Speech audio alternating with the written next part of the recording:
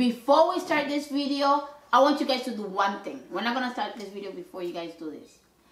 Smash that like button, smash the subscribe button, and let's get us to 100,000 subscribers. I know you guys can do it. Smash that like button right now.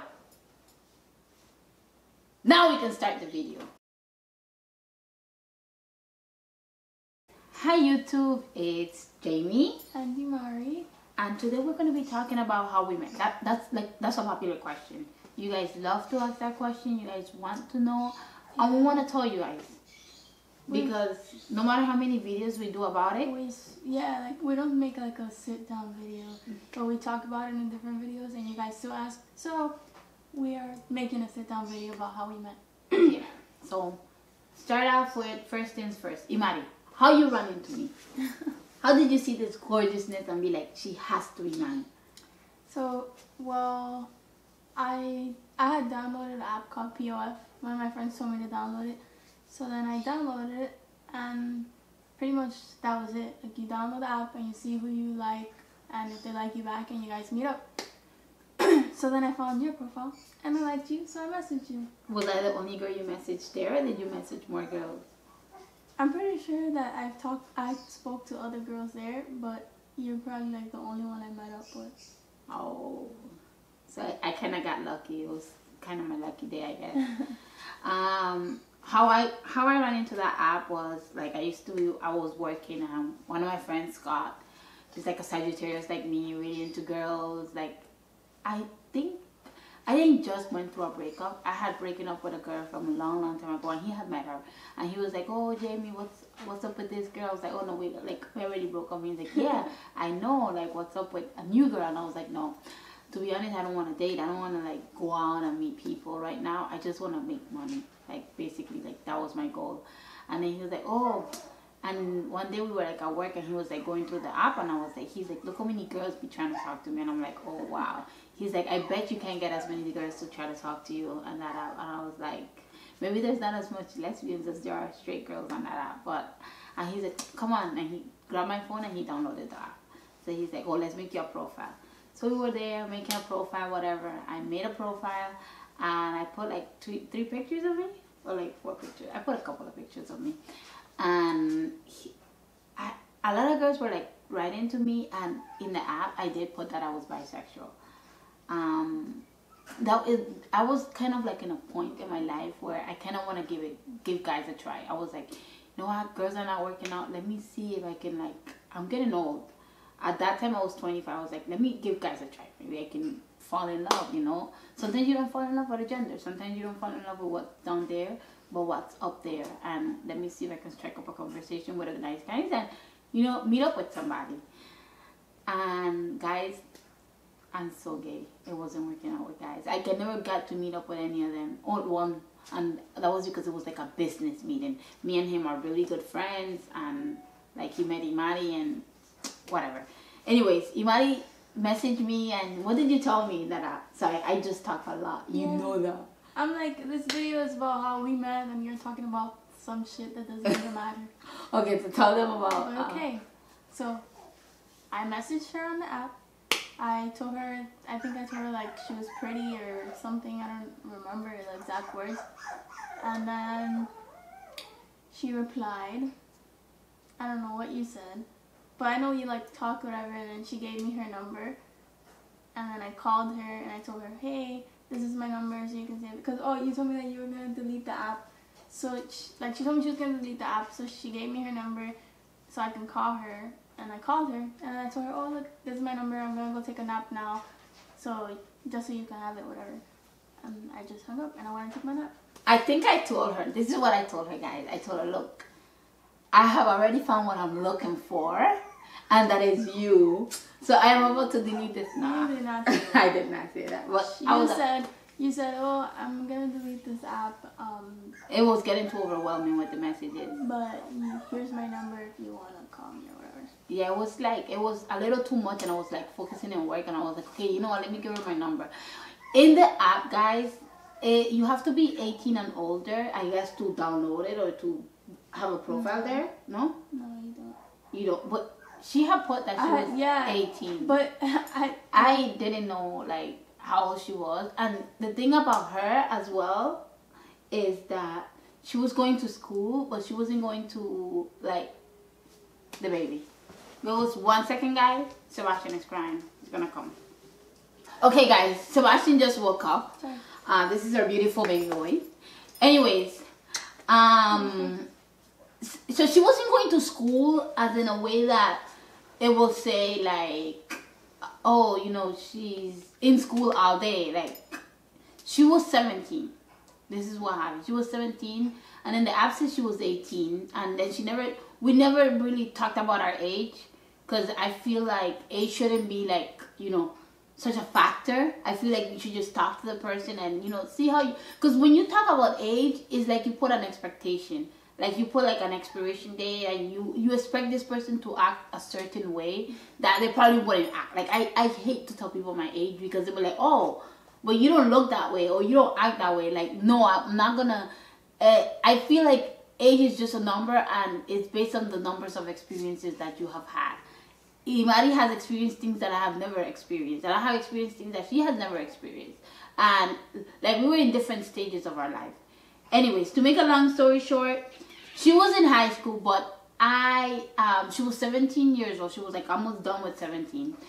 And she was in high school, but you weren't taking like all day classes. She was taking like, kind of like only like one class per day. Yeah, I was taking like on one day I was taking 2 classes, and on one day I was taking 1. So when she would wake up to go to school or whatever, like, and then I will wake up on my day off, because I used to work in the morning. I will wake up on my day off, and by the time I'm waking up, she's already finished with school. Yeah. She's already finished with like half her day. So when I met up with her, she wasn't wearing school uniform. She wasn't in school. So by the time I found out her age, it was already graduation time. And she was already 18. Because before graduation, she made 18 before she graduated. And, you know, whatever, I went to her graduation. I had like already met her dad. Oh no, for your 18th birthday, I think that's when I met your dad. Yeah, you did. Yeah, by the time she was like already like 18, she was having a birthday. That was like, it was on her birthday. And I was like, when I went there, that's when I found out, oh, she's 18, whatever. And then her dad was like, oh, come in, you know, enjoy this party. Come take a picture together. Like, her dad always been like very supportive of us. He's always been like, I don't know, he's been really supportive, like, from the beginning. Because in the beginning, I was like a little shy. I was like, oh my God, this is like kind of like a little different from me. I've never been around Cubans. I know Spanish. And your dad thought that I didn't speak Spanish. Yeah. So he was like trying to talk to me in English, and I was just letting him, you know, seeing how he interacted with me, and he was really, really nice. Like, he told me, you know, come, whatever, like, to the party, whatever, come take a picture, you know, be part. I think like he like knew that we were together or something. Do you think he knew that we were together, or he just thought you were my good friend? No, I think he knew we were together, because like I had already told him that I was gay. Yeah, and so he pretty much knew I was hanging out with you all the time, so I'm pretty sure he assumed. Okay, so yeah, we were like together, whatever happened, and he, you know, he was really nice to me. So that's when I met Imani, I was 25 and she was 17. I was done with 17, but I was already almost done with 25. Like, because we met in October, my birthday's in December. Yeah. So I was like 26 almost, and you know, she shared a birthday with me. I shared a birthday with her after. You have shared more birthdays with me than I have shared birthdays with you, and that's because I had like one extra one when we met. Yeah. Anyways, guys, and whatever happened, you know, when we met up, I felt like we hit it off. Imani is very mature for her age. Like, I can probably say she's almost more mature than me.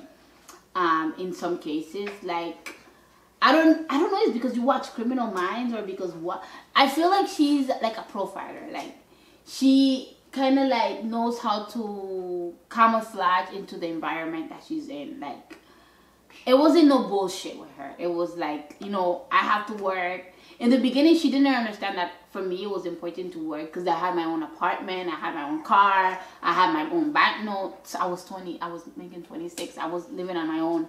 You know, this whole scenario of like the relationship that I'm going into and the relationship that she should have been into were very different. Well, I understood that you had to work, but the work that the place you were at, it was like very, very long hours, and you used to work like almost every day. Yeah, I used to work 6 days a week. You only had like 1 or 2 days off, and then when you went to work, it was like from early morning to like late at night. So yeah, it was horrible. Yeah, I had like horrible hours. Because the thing is, I had 2 jobs. Remember, I had 2 jobs. Oh, yeah. I had 2 jobs. One was in the morning, like, and I finished like around 6 p.m. or like 5:30, and then I will go to the next job, and then I'll work like super late at night. So it wasn't like we were spending that much time together at that time. And you know, whatever time we got to spend together, it was like really good time. So Imari felt like, papi, ¿qué tú quieres, teta? No, no teta. Okay, Sebastian is getting a little bit antsy, so we have to make this video shorter. Anyways, guys, so whatever happened, I felt like she told me, look, one time she dumped me. She dumped me in December, like it was like right after my birthday. It was like 10 days after. It was December 28th. Yeah, I will always tell you guys. She dumped me, guys. She dumped me. Anyways, she broke up with me. She tells them, you know, she dumped me. Yeah, she did. She broke up with me, and she told me like this wasn't what she was looking for. She was looking for something more like puppy love, and I couldn't offer that. I really couldn't. I was a little bit more mature, but I guess Imari thought things over. Imari thought things over, and then she, you know, on New Year's Eve or New Year's Day, decided to like call me to tell me Happy New Year's or whatever. I was already like, when she dumped me, I was like, you know what? She's young. I need to focus on working, and I need to focus on myself right now. And maybe I'm not in the thing of I need a relationship, because I wasn't ever thinking like I need to be with somebody. Anyways, guys, so yeah, that is how we met. That the age difference, does the age difference affect us? People ask that a lot. No. I feel like it doesn't affect us. Sebastian is rowdy. Yeah, the age difference does not affect us. I feel like we're happy together. But one thing I want to tell Imari, and I'm, you know, letting her know in front of you guys, because this is on video. You are free. With me, you have always been free. If one day you wake up and you feel like, you know what, I don't want to be in this family, I don't want to be in this relationship, I will understand. Sorry, Sebastian was touching something. I will always understand, and I will always support you in your decisions. It will break my heart, but what can I do? Like, what can I say? You're free. Everybody, like, one thing we live by in this house is like a lot of freedom. We try to have as much freedom as of expression, freedom of religion, freedom of what to wear, freedom of how to do our hair, freedom of everything. We don't want to be like this relationship to be like, oh, you know, you have me like this. No, we want it to be free. Anything you want to... Guys, thanks so much for watching us. Don't forget to subscribe, to like this. Let's get this video to 500 likes. So that we're not asking a lot. 500 likes. We have 5,000 of you. Let's get this video to 500 likes. And if you guys want us to do another video, we'll get to it right now. So let's get this video to 500 likes. And tell us in the comment what you guys think. And what you guys want us to make a video about. And what you guys think about, of course, Sebastian. So bye. Don't forget to subscribe. Make sure you like, comment, and subscribe.